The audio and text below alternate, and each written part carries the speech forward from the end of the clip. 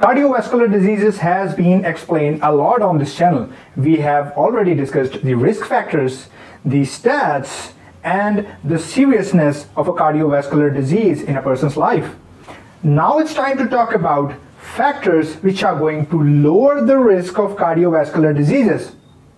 To know more, you have to watch this video till end, so stay tuned.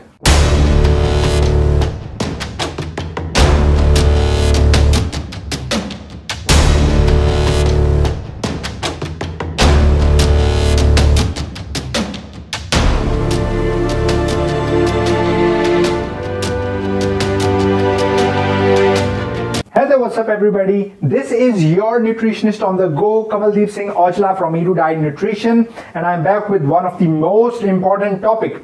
We have been talking about cardiovascular diseases for a long time now. We have discussed so much detail about these cardiovascular diseases.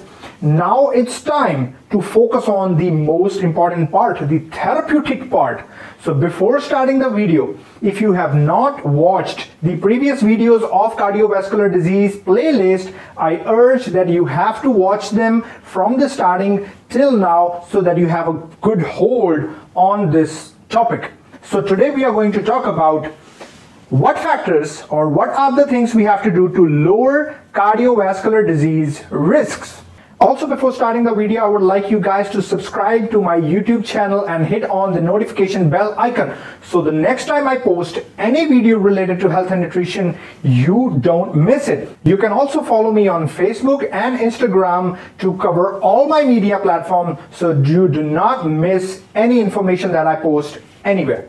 So let's start with the factors which lower the cardiovascular disease risk, or let's say what are the things that we have to do to lower our cardiovascular diseases. So on my board I have divided the factors into three main classifications, but in this video we will only cover two of them. The last topic I want to cover in a different video. So let's start from this side of the board, and what changes do we have to make in our diet so that the cardiovascular disease risk drops? If you have a heart problem already, this is very essential for you. If you don't want to get a heart disease, this is again very essential for you. So let's start with the first one. Number one, fiber. And I've placed a green tick on that, which means fiber is important. The more, the better. Now there is a very crucial balance between fiber intake for one's gut health, but we are not talking about gut health over here. We are talking about heart health over here. So I would recommend anywhere around 6 to 8 servings of vegetables or fiber-rich food in your diet. Now that fiber-rich food can come from in form of nuts, in form of seeds, in form of vegetables, which are the best source of fiber, the best one, and even fruits. Okay, now if you are a diabetic and you have a heart problem, obviously you have to stay away from fruit, or you have to limit your fruit intake to a minimum. But other than that, the more fiber you eat, the better your health is going to be. So you can switch your plain wheat, corn, maize, and white rice with more complex forms of carbohydrates which have more fiber, like brown rice, like oats. The steel cut or rolled oats are better versions rather than the pre-cooked and dehydrated oats that are ready to eat in about 2 to 3 minutes. Also, millets are the best form of grains available to us. So you can use millets in form of porridge, you can use millets in form of your bread or in form of your chapati also. So go for more complex grains which have more fiber. Again, if you are a diabetic, you need to keep your grain intake in check. Okay, so moving on next. Omega-3s. Now let's clear out some air on omega-3s first. The only good source of omega-3 is good fatty fish. Most of us are vegetarians. The rest of us don't eat fish on a regular basis. So the only person who can achieve the limit of omega-3s on a daily level is someone who eats about, let's say, 150 to 200 grams of fatty fish every day.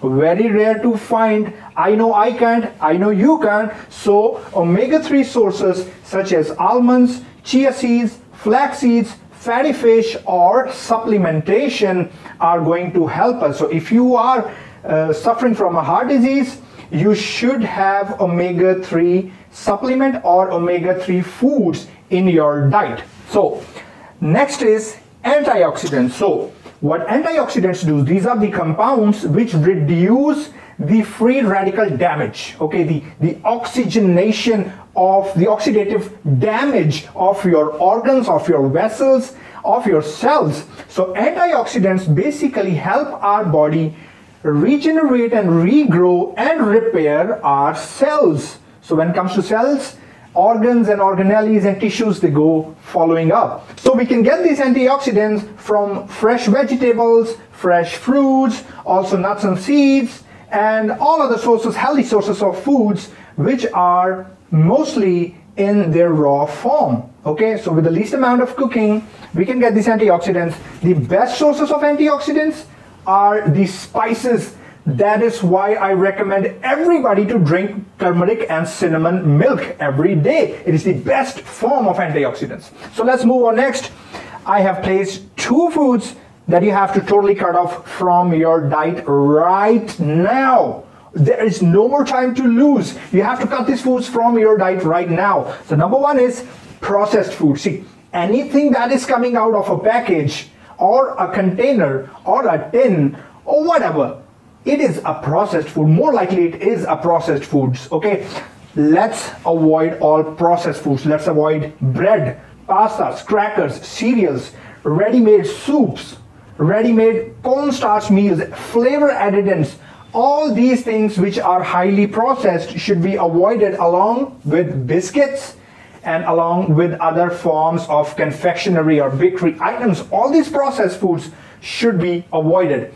There is a chance that you can have some of these foods if you do make them at your home. At least you're not highly ultra processing the grains or the pulses or whichever food commodity that you are using. And secondary, you're not adding any chemicals or stabilizers or anything gunk or junk into that food. So if you can prepare it at home with clean ingredients, it's good for you. And I'm not talking about home cooked vegetable oil cakes. Okay, you need to stay away from them. The last item on this list is refined everything. See, everything that is refined, let it be refined carbohydrates, refined grains, flour, refined sugar, refined oil, and last but not the least, refined salt. You have to stay away from all these refined, chemically processed and ultra modified food products. Make these changes in your diet as soon as possible. So now let's move on to the second column in this video, that is, what lifestyle changes do I have to make so that my cardiovascular disease risk decreases. Number 1, quit alcohol. We've talked about it in the last video also. Alcohol is one of the major factors which increases the risk of cardiovascular accidents and diseases. So we have to quit alcohol ASAP. And I'm not talking about that you can go from a regular drinker to occasional drinker. No, if you want to make changes in your life, you have to follow it with discipline. No alcohol, all right? Period. Next is smoking. Again, it is in a correlation with the alcohol. We are not going to have anything which is going to harm our respiratory system and decrease the quality of our life. Quit smoking. Quit drinking. The next is exercise. Okay.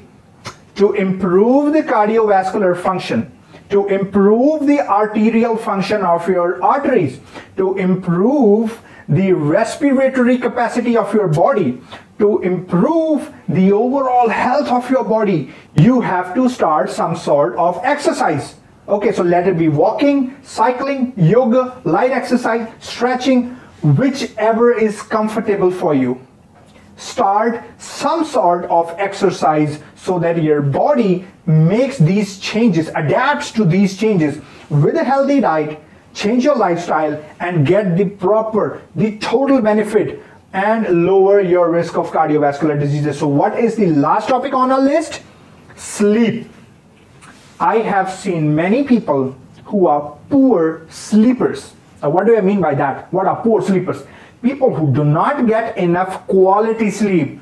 They do sleep for 7 or 8 hours, but they get up twice or thrice, check on their phone, turn off the alarm and sleep again, go to washroom, go to urinate a couple of times, wake up from bad dreams or anything negative. They keep on scrolling all these negative thoughts in their mind. All these people are bad sleepers. Sleep is the time when you recover. Sleep is the time when your body heals. Sleep is the time when your brain goes into a reboot mode. Sleep is one of the most essential element of your life, and it will boost your overall health if you are having a good sleep. So, if you are a mobile user, if you are a habitual news channel watcher, quit it. Quit using mobile about 1.5 hours before your time of sleep. Do not watch any news channels, okay? They are going to keep you up. Take the television set, take your LCD or LED, whatever is in your bedroom, shift it to another room. You do not want a television set or a LED in your bedroom. That is the worst habit that you can have, and it makes you a poor sleeper. Trust me, okay? So, remove these issues, okay, which hinder with your sleep. If you wake up at 7, don't set an alarm for 5:30. Don't set an alarm for 6:30, okay? To know what is your actual sleep capacity, try waking up without an alarm for 3 consecutive days. You will actually get to know that what your regular sleep requirement is. Note the time when you go to bed. Try to keep in mind the time you fall asleep, and take in notice the time you wake up. Calculate all of these things. You will get the number of hours you need for a good sleep. Try waking up without any distractions or without somebody waking you up or something waking you up. The deeper your sleep, the healthier you are. So guys, this was it. This is the part 1 of the factors which help us lower our cardiovascular disease risk. Wait for the second video and I will discuss the other remaining factors. I want you guys to have a good learning experience with Erudite Nutrition. If you guys have any questions or queries, put them in the comment section below. You can contact me on YouTube, Facebook, Instagram, however you feel fit. If you are local to my city, you can visit me personally and we can sort out the ailments in your lifestyle and in your diet so that you live better, you live healthier, you live more independent and stress-free. Again guys, if you haven't subscribed to my channel, do subscribe to my channel and hit the notification bell icon. Also like my page Erudite Nutrition on Facebook. Also follow me on Instagram at Erudite Nutrition. I hope you like this video. If you like it, do share it with your near and dear ones. Stay tuned for more. I'll see you guys next time. Until then, take care.